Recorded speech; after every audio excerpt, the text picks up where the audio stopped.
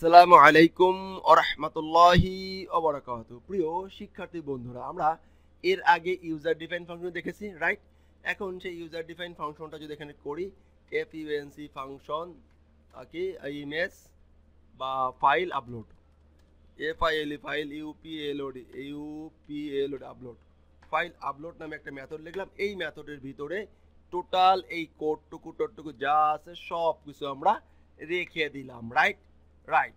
এখন একটু চিন্তা করেন তো, যদি শুধুমাত্র ফাইলের কোন জিনিসটা বাইরে থেকে আসতেছে, শুধুমাত্র ফাইলের সাইজ বা ফাইলের টাইপ এটা আসতেছে, কোন টাইপ সে করবে, মানে একটা অ্যারে টাইপ। আর ফাইলের হলো যে আরেকটা আসতেছে এই যে ফটো, এই নামটা ডাইনামিক্যালি এখানে দিতে হবে। আর সব কিছু ঠিকঠাক। আমরা চাইলে এইটাকে সরাসরি এটাকে একটা ভেরিয়েবল এখানে রাখতে পারি। যেমন সে আমরা যদি বলতে পারি এরকম করে যে ফাইল টাইপ, এই যে ফটো, এই ফটোটা এখান থেকে আসবে, অ্যান্ড কি এই মানে প্যারামিটার দিলে এই জিনিসটা ডাইনামিক হয়ে যায়। ফোল্ডারের নাম, এই যে ফোল্ডারের নাম, ডিরেক্টরি নামটা, তো ডিরেক্টরি নাম আমরা এখান থেকে এটাকে কাট করে এখানে লিখি ডির নেম, রাইট? ডির নেম লিখে এখানে লিখলাম যে ডির নেম, ফাইন। ইকুয়াল যদি না দেয় তাহলে এটা বসে যাবে, কোনটা? এটা বসে যাবে, রাইট? ওকে, যদি দেয় তো গুড, না দিলে এটা বসে যাবে। 1 নম্বর অপশনাল করে দিলাম। তারপরে যে সে এইখানে আরেকটা বিষয় হচ্ছে যে এই অ্যারেটা আসতে হবে, হ্যাঁ। অ্যারে টাইপের একটা ভ্যালু এখানে পাস করতে হবে। তাহলে আমরা এখানে একটা নিতে পারি যে সে টাইপ ইকুয়াল অ্যারে দিয়ে দিলাম, ফাইন। একটা অ্যারে টাইপের ভ্যালু সেটাও বলে দিলাম, এখান থেকে কমা দিলাম। তো এভাবে করে কিন্তু আমরা তারপরে হলো যে আরেকটা জিনিস করতে হবে এই ফাইলটাকে ডাইনামিক করার জন্য। আর একটা হলো টাইপ তো পাঠাবই, কোন টাইপ সে চেক করবে। আর হলো যে এই যে এই নামটাও কিন্তু আমরা এখান থেকে দিতে পারি।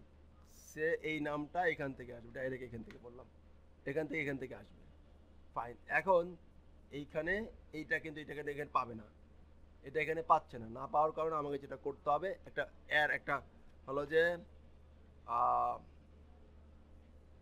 ফাইল নেম লিখলাম। এই ফাইল নামটাকে আমরা চাইলে কপি করে এই যে পরিবর্তে এখানে পাস করে দিতে পারি, ওকে। এই সব জায়গা আছে, এই সব জায়গায় পাস করে দেব।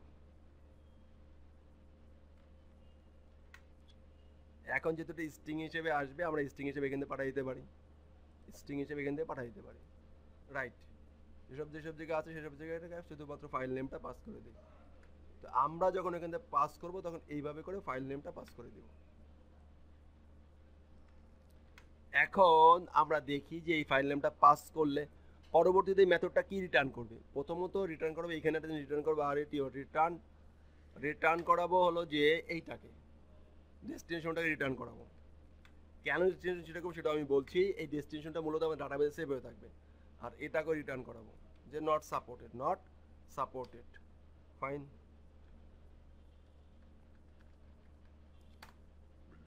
রিটার্ন নট সাপোর্টেড বলে দিলাম। তো এখন যদি কোনো ব্যক্তি এখানে ডিরেক্টরি নামটা পাঠায়, সেই ডিরেক্টরি নামের জায়গায় এই ডিরেক্টরি নামটা বসে যাবে। দেন আর একটা হচ্ছে যে সে যদি একটা অ্যারে পাঠায়, অ্যারেটা বসে যাবে। যদি অ্যারে না পাঠায় তাহলে হচ্ছে এই ভ্যালুগুলো বসে যাবে। অপশনালভাবে তাকে আমি এই ভ্যালুগুলো এখানে বসিয়ে দিলাম, রাইট? অ্যান্ড এই টাইপটা এনে কপি করে আমি এটা এইখানে রেখে দিলাম, রাইট? Absolutely right. সে যদি পাঠায় তো গুড, না পাঠাইলে ভেরি গুড। এরপরে আমাকে পাঠাইতে হবে হলো যে ফাইল নেমটা। তো ফাইল নেমটা ইকুয়াল আমরা আপাতত দৃষ্টিকোণ থেকে এইখানে আমরা ফটোটা রেখে দিলাম, PHOTO, ফটো, মানে ডাইনামিক করে রাখলাম এবং অপশনাল করে রাখলাম। কেউ যদি ডাটা দেয় তো গুড, না দিলে এটা এখানে বসে যাবে। তারপরে আমরা এই ফাংশনটাকে যদি কল করতে চাই, এইখানে যদি কল করি আপাতত দৃষ্টিকোণ থেকে, সে সব কিছুই ইকো আমি বোঝাচ্ছি, সমস্যা নাই। ফাইল আপলোডকে রাখলাম, রেখে এখানে রাখলাম। এটা একদম প্র্যাকটিক্যালি একটা কাজ হবে, ওকে। এবার আমরা ব্যাকে যদি আসি এন্ড যদি একটা ফাইল আপলোড করলাম, সেভ দিলাম, দেখেন এই জিনিসটা চলে, মানে ফাইল আপলোড ডান। এইটাকে আমাকে ডাটাবেজে সেভ করে রাখতে হবে, ডাটাবেজে সেভ করে রাখতে হবে। ফাইন। এখন যদি সে এই ফাংশনটা অন্য কেউ কল করে, অন্য কোথাও থেকে কল করা যাবে, তখন সে কি করবে? এখন মনে করেন এই টোটাল ফাংশনটাকে আমরা কল করছি, কি করছি? কল করতেছি। তো কল করলে এটা তো এখানে আসতেছে, ফাইন, এটা এখানে যাচ্ছে, ফাইন। যখন সে এখান থেকে কল করবে তখন সে কিভাবে নিবে? এইখান থেকে কিছু ডাটা দেই নাই বলে চলে আসছে। এখন দেখেন যদি কি না আমি এইখানে ডিরেক্টরি নামটা চেঞ্জ করে দেই, যে নাম দিলাম হচ্ছে যে কি ইউজার, না, নাম দিলাম হচ্ছে user image, user image, image, okay fine. User image দিলাম, এটাকে আমরা কপি করলাম, কপি করে আবার পেস্ট করলাম, ইমেজ, আচ্ছা ইমেজ, আচ্ছা আবার লিখি ইমেজ, ইমেজ, আচ্ছা ইমেজ, ইমেজ ফোল্ডার, ঠিক আছে।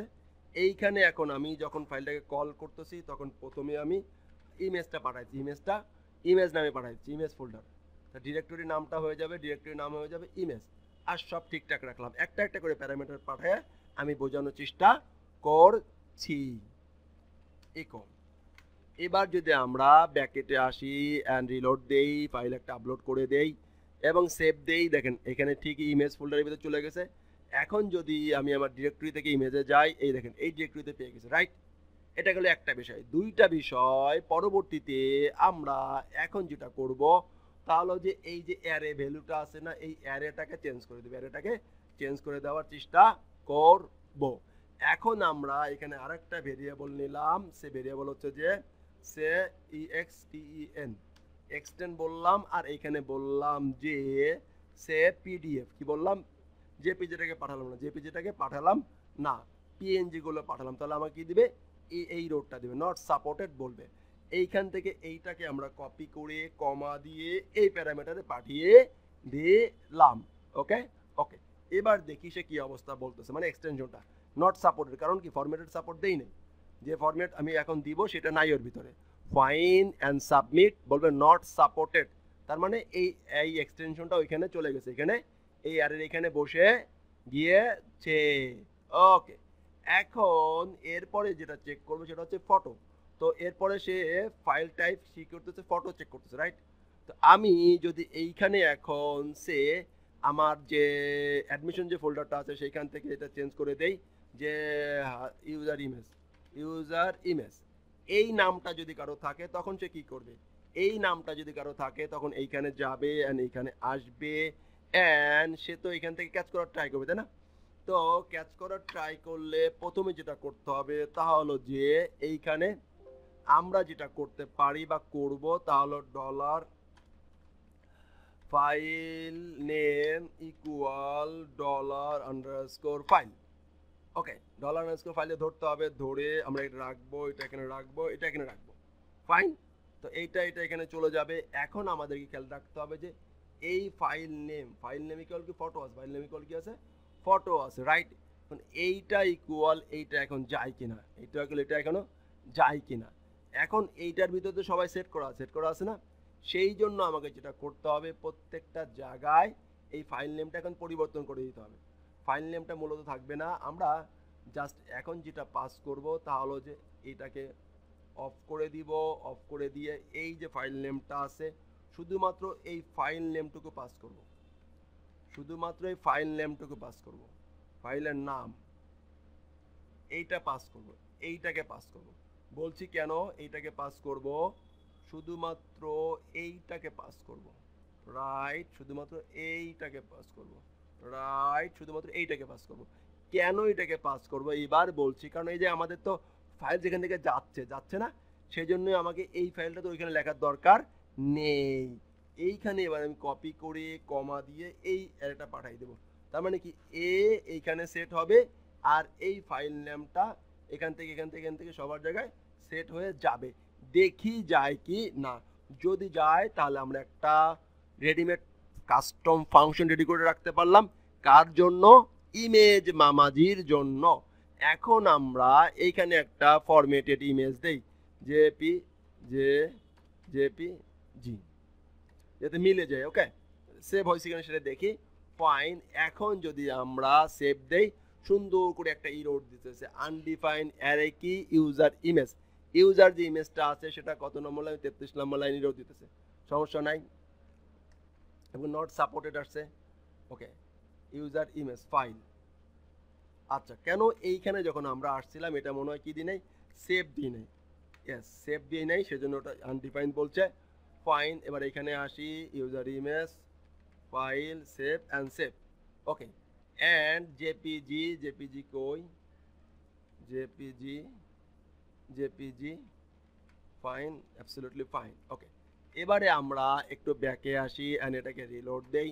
রিলোড দিয়ে একটা ইমেজ সিলেক্ট করে দেই অ্যান্ড সাবমিট বাটনে ক্লিক করি, অ্যান্ড চলে আসছে। Right, absolutely right. আমরা যখন সেভ দিছিলাম না এবং রিলোড দিছিলাম না, তাহলে এখন পরবর্তীতে যে কেউ এই মেথডটাকে কল করবে অন্য কোথাও, সে শুধুমাত্র ফোল্ডারের নামটা পাঠাবে, এক্সটেনশনটা কি, সেই এক্সটেনশনটার অ্যারেটা কি কি সাপোর্ট করাবে সেই সাপোর্টের এক্সটেনশনটা পাঠাবে, অ্যান্ড ফাইল নেমটা পাঠিয়ে দেবে।